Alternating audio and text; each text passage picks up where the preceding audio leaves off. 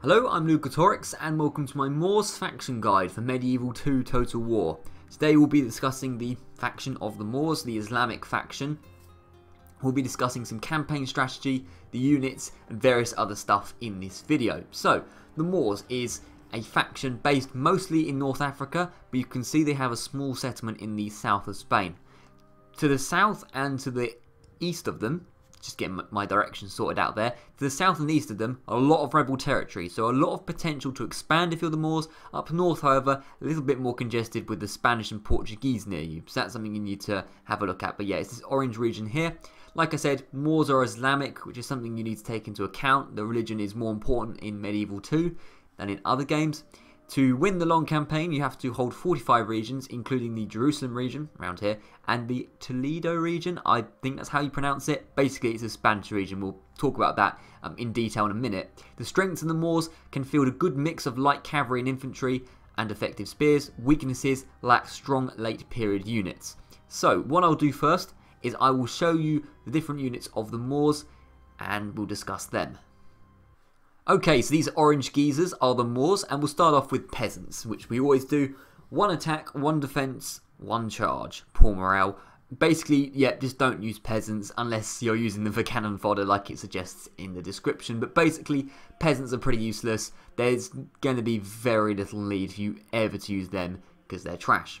We'll move on to town militia, and I discuss these guys every time as well. These guys are certainly a step up from peasants with attack 5, defense 7 and charge bonus of 2.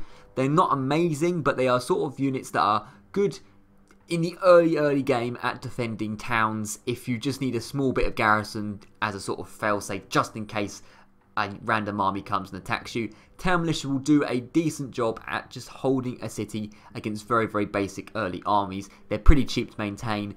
They're alright, but they're nothing spectacular, that's for sure. Basically because they're not very advanced. Then we'll move on to spear militia. Now these guys look pretty similar, and they actually have more in the unit, like you can see there. But attack 5, defense 7, charge bonus 2, arms with long spear, but little armor, like it says there. Bonus fighting cavalry because spear militia and any unit that has a spear has a bonus fighting cavalry. So again, a defensive unit, particularly effective in defending cities, I would say.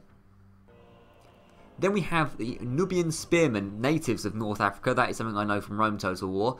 Early period troops, useful for guarding flanks, it suggests here. These light troops are armed with a spear, but little to no armour. So if you want to use Nubian spearmen like it suggests, basically what it's saying is, if you have a line of spearmen, you can have some Nubian spearmen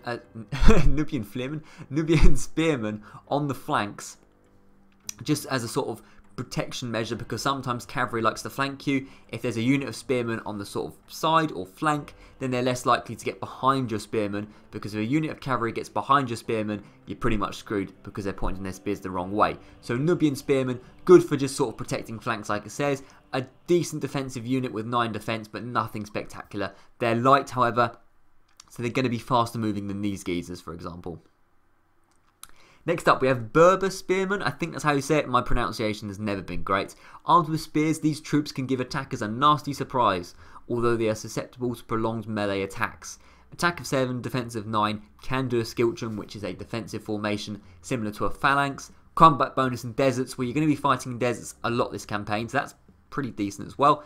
But very similar to the Nubian spearmen. And again, Nubian spearmen not great in prolonged melee attacks because they haven't got the defense or the strength to hold it for that long.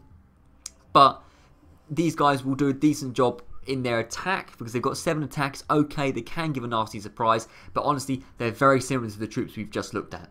Then we get on to dismounted Arab cavalry. So they're not cavalry, they're infantry, but they're dismounted. Get it? Arabs from the towns and cities throughout the Middle East. That's all the description you get for them. Attack of 7, defense of 13, charge bonus of 3. So they're actually superior to the units we've just looked at, but there's not a lot to them. They can't form a skiltrum. They haven't got very long spears. They're sort of, it's an odd unit, but they've got a tiny bit of armour, as you can see there. They're not quite as bad as the peasants, for example. They're a solid unit, but I just not want to use that often, to be honest. Then we have dismounted Tuareg. Sorry if I said it wrong. Fierce and independent nomads armed with a spear but little to no armour. My knowledge of North African nomads is not brilliant, which is why I cannot pronounce their name. Anyway, attack of 9, which is pretty solid. You compare them to these guys, much higher, which is good. Defense of 10, charge bonus of 4, which is pretty high as well. Good morale coupled with good stamina means these guys will be able to survive that prolonged melee attack, which for example these guys couldn't, like the game said they couldn't. But more morale, better stamina, they're less likely to rout and break, which is a really good thing of course, and of course bonus fighting cavalry. Then we get on to Lamtuna Spearmen. Fierce and disciplined Saharan Berbers, so similar to the guys we looked at before, armed with spears. And these guys are pretty similar, but these guys, good morale, very good stamina. All these troops are relatively similar, if I'm being brutally honest. But 9 attack, defense 10. They're a solid unit. Nothing amazing, but they can form a Skiltrum. They're decent in defense. What you'll notice is there's a lot of similar units here, and they don't get massively better. If you compare them to the Spearmen of, let's say, the Italian factions, these are like inferior, particularly the late game lads are inferior.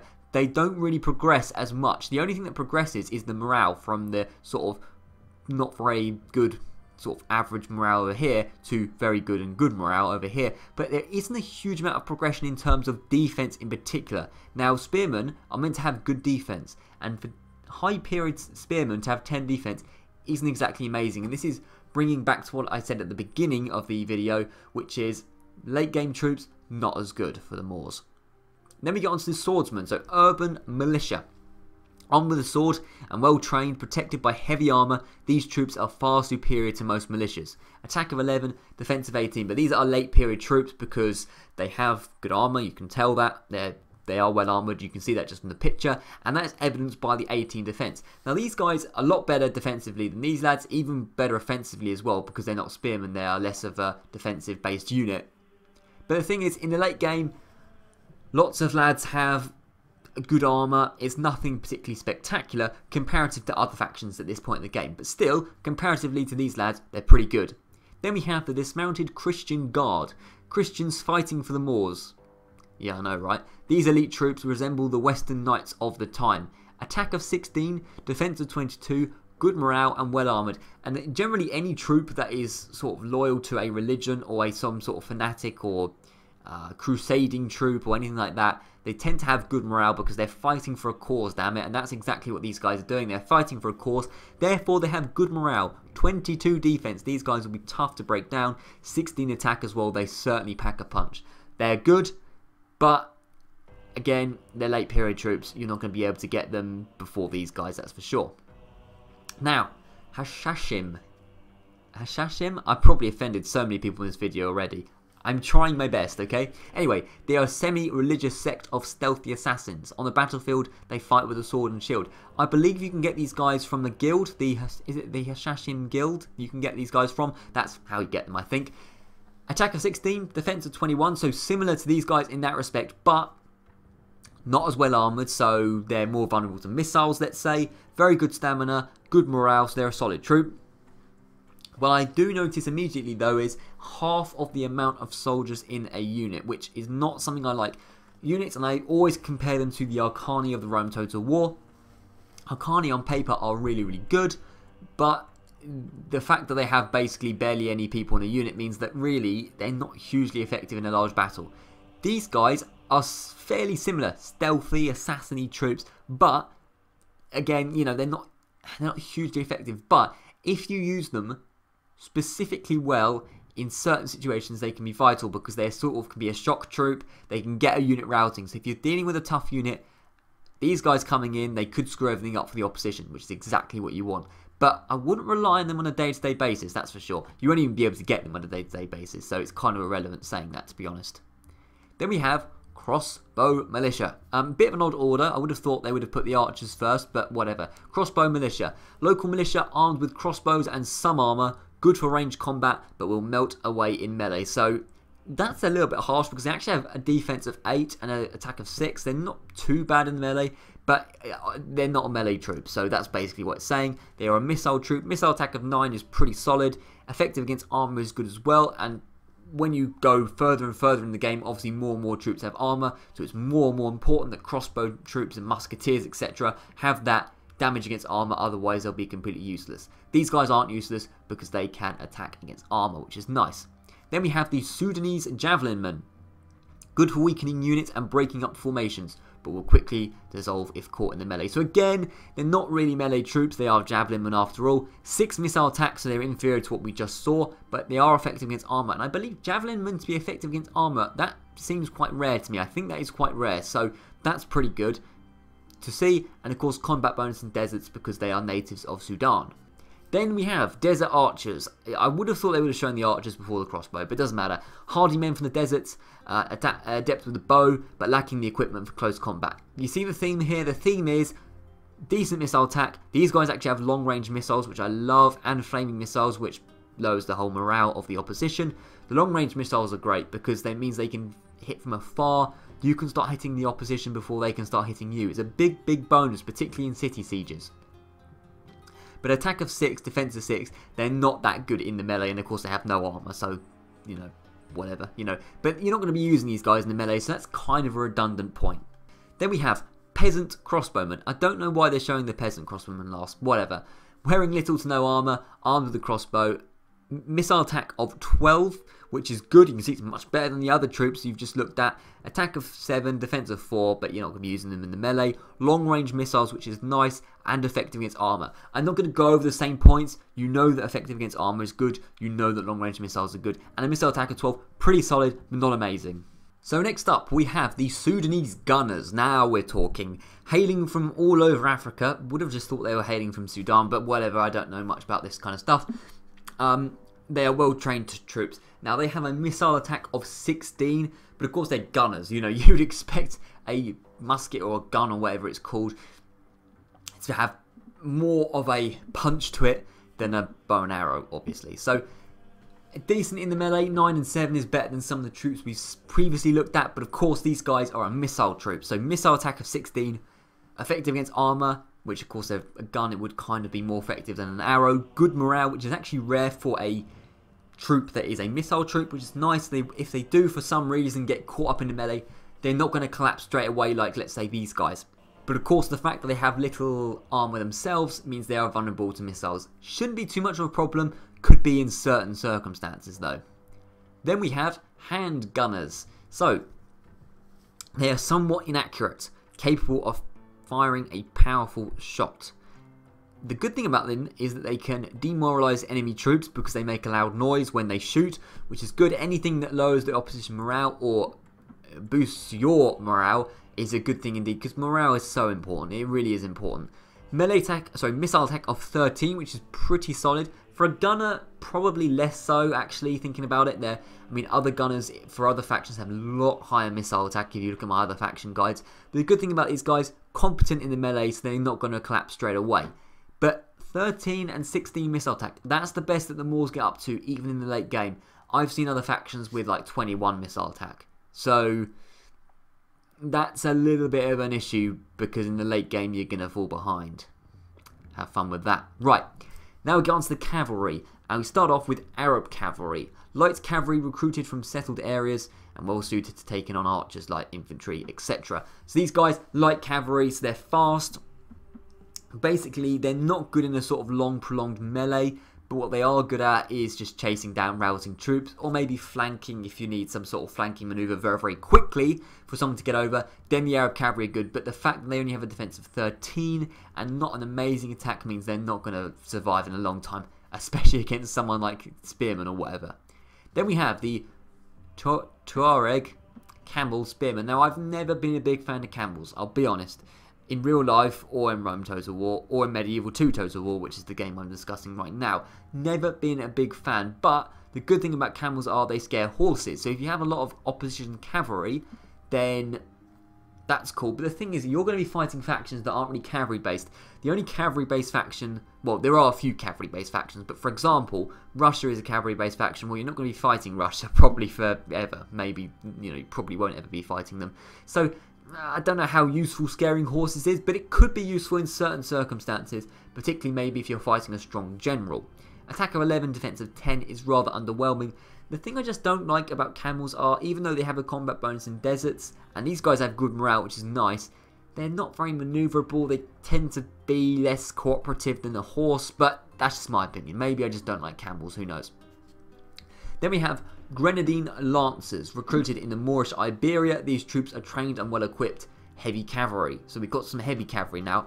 Not amazing heavy cavalry. Attack of 10, defense of 14. Good morale, and good morale on any cavalry is nice to see. Admittedly, that's relatively rare. Cavalry that can fight for a long time and not break is relatively rare in Total War games. So for the Grenadine Lancers to be able to do that, that's pretty cool. But they're a little bit underwhelming on the old attack, in my opinion. Then we have the General's Bodyguard. Now these guys are obviously going to be good because they're defending the General. It's their job to be good. Handpicked to protect the General. 14 attack, 18 defense. You can see a much better defense, much better attack. They're well armored, very good stamina, good morale. Obviously these guys are going to be good, but you can't just recruit them like anything. You have to have a general to have them, which is a bit of a shame, but there you go. But, you know, obviously. Christian Guard up next. 13 attack, 16 defense. 8 charge bonus, which is pretty solid indeed, to boost that attack up to sort of more like 21, if you think about it. So actually a pretty solid troop, and as I said, any troop fighting for a religion in this game, I like. Good morale, powerful charge, well armoured. These guys will stand up to a long fight. These guys are pretty solid. I do like them indeed. Then we have Bodyguard, the late period Bodyguard. I don't know why they decided to wedge the Christian Guard in between the Bodyguard and late Bodyguard. That doesn't matter. Basically, they're a better armoured version of the previous Bodyguard we looked at, because you need to have better morale in the late game because you're going to be fighting gunners and so on and so forth. So basically, your general's more safe, or safer, if they have the late period Bodyguard, obviously. Then we have Desert Cavalry. Now, these guys are the first missile cavalry we've come across. They are sort of like skirmishers with javelins. They are alright in the melee, but not really amazing. 8 attack, 8 defense. They will suffer pretty quickly if you just charge them into a unit. But what they are good at is the missile attack, which is 8, which is pretty solid for a javelin unit. I'm not huge on the javelin cavalry, personally. I much prefer archer cavalry, but solid unit, and the fact that they are effective against armour, as I've discussed plenty of times in this video already, is a good fact. Then we move on to Grenadine Crossbow Cavalry. A nice bit of alliteration there. These troops combine the crossbow, favoured by the Grenadine troops, with the Eastern tradition of mobile warfare. Not amazing in the melee, but they're not melee troops. They are missile-based troops. Missile attack of 7, pretty solid, and again, effective against armour, which is nice. Then we get on to Grenadine Jinettes. I don't know how to say that, I'm sorry. Lightly armoured skirmishers armed with a javelin, but even though they are lightly armoured, they still have a defense of 13, which is pretty solid. It's alright for Jav cavalry. It's not too bad. And finally, the Camel Gunners. Now, this is a unit I like. I said I didn't like camels, but a camel armed with a gun, now you're talking. So, mounted on a camel, these units fight a powerful musket. Attack of 8, defense of 6. They're not great in the melee, but what do you expect? But missile attack of 16 is pretty solid on a camel. I think that's probably the highest missile attack you're going to get on a camel in this game. So that's pretty cool. Long range missiles, again, on a camel. That's pretty cool. I like that. They scare horses, good morale. I quite like this unit. I mean, I'm not a big fan of camels, if I'm being honest, but as a late game unit, I quite like them. Now, I'm not going to discuss the cannons and whatnot, because I discussed that in my England faction guides. If you want to see stuff about trebuchets and bombards and grand bombards, go to the England faction guide. That's where I talked about it in detail. But what we'll do is we'll finally look at the Sudanese tribesmen. Tribesmen from Africa armed with swords. Attack of 13, defense of 8. Pretty underwhelming, that's all I've got to say. They're alright, but they haven't even got good morale, so I'm not a big fan. Anyway, they are the Moorish units. They're decent in the early game, then they get a little bit underwhelming. That's my general opinion of them. Anyway, what we'll do now is we'll have a look at the little video that plays before the campaign, and we'll talk some campaign strategy.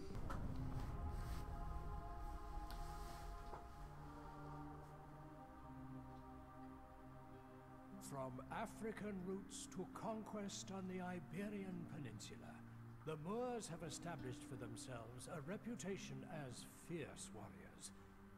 They are a people united by religion, yet divided by mistrust and rivalries.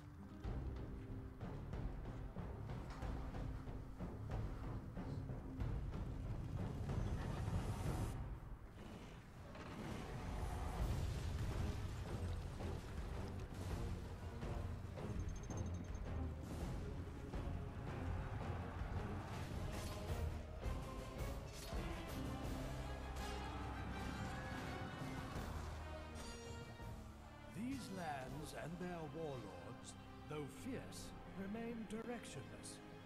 The strength of a mighty ruler is needed to unite them into the empire they could become.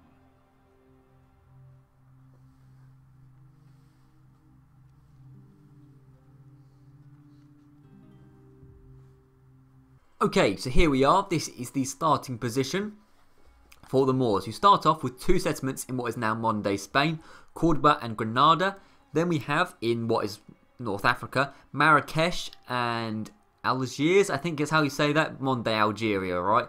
So these are the 4 settlements you start off with, a pretty decent area. So what I'm going to do is, in order to explain better, basically the campaign, I'm going to turn off the Fog of War. I don't normally play with the Fog of War off, but it's just so I can show you exactly who is around you and where exactly I'd expand. Right, so there we go. The Fog of War is off. Let's start off with Spain. So in Spain we have, well, the Spanish, believe it or not, who have 2 settlements along here. We have the Portuguese, who have settlement here and here, so a little bit isolated from each other, which is interesting. And then we have a rebel settlement, which is Zaragoza, I think is how you say it, over here, and Valencia over here as well. So a lot of potential to expand, particularly because there's just so much rebel territory around. Now, the most important, and this is pretty much common consensus, if you want to go for Iberia, I'd go for this anyway, but if you want to go for the Iberian Peninsula, the most important place to go for first is Toledo. I think that's how you say it. Now, the reason is, it's a castle. Now, that's important because it's got better defense. You can see that, for example, Zaragoza is a town, so less defensible than Toledo. Now, you might think, well, it's well defended. Why would you want to go for it? Well, if you take it, it will cripple the Spanish. It will cripple the Spanish. And a good way to take Toledo is to put a jihad. Call a jihad on Toledo if you can. Because you're Islamic, you can do that. And then you'll get more support. You'll get crusading troops. And you'll be able to take it pretty early on. You then have crippled the Spanish, and you can then go for Lyon maybe, or is that Leon? I think Lyon is in France, right? Anyway, you can then go for the Spanish, really, go for the throat, or you could go for Lisbon or whatever. I personally am not hugely bothered about taking the Spanish Peninsula. I'm less bothered about that, but I think taking Toledo is always a good start. And also, there's potential to expand in the rebel settlements. Try and get these maybe before Portugal do, because that would be quite nice. Zaragoza is really not that well defended, but the Portuguese will probably get there pretty quickly. That's the bad thing about it. Now over here, this is the more interesting bit, and this is the bit I'm more bothered about personally. Now, first of all, you have the secret settlement of Timbuktu. It's sort of a secret. I mean, this one's actually more secretive because I believe in order to see it in the campaign, you have to sort of travel all the way like this. But Timbuktu, that's where the money is at. Now, it's a long way away from Marrakesh. I absolutely understand. It's going to take millions of years to get over there. That's an agent. It's going to take millions of years. But trust me, Timbuktu, you get that, you're going to get more money than your factions. You already have a decent amount of money anyway. You're going to get more money than the rival factions. The reason is lots of resources, gold mines, ivory, slaves, gold mines, 2 gold mines, more ivory, really good area for trading. You can see there, more gold, ivory. This region is really profitable. So taking Timbuktu, which is not super easy, but it's alright, you're going to get a lot of money in instantly, and it means you can really grow your economy as well as your faction early on. That's my opinion. Now, rather than focusing on Iberia, personally, I'd rather focus on Tunis and trying to get there before the Sicilians do. Now, the Sicilians who are over here in Palermo, they are more likely to get to Tunis than you first because there's not a lot of force in Algiers over here. It's going to take a long while for anyone of the Moorish army from Marrakesh to get over. But personally, I like going for Tunis more than Spain. That's my personal opinion. The reason is these regions are super profitable, and what I personally like doing is getting Tunis early on and then going for Sicily. Once you've got a bit of money from Timbuktu, taking Toledo, maybe taking a little bit of Spain, really going for Sicily is the next thing. Basically, even if you go for Spain, don't start going up through France. France is strong, and also it's a long area to travel through.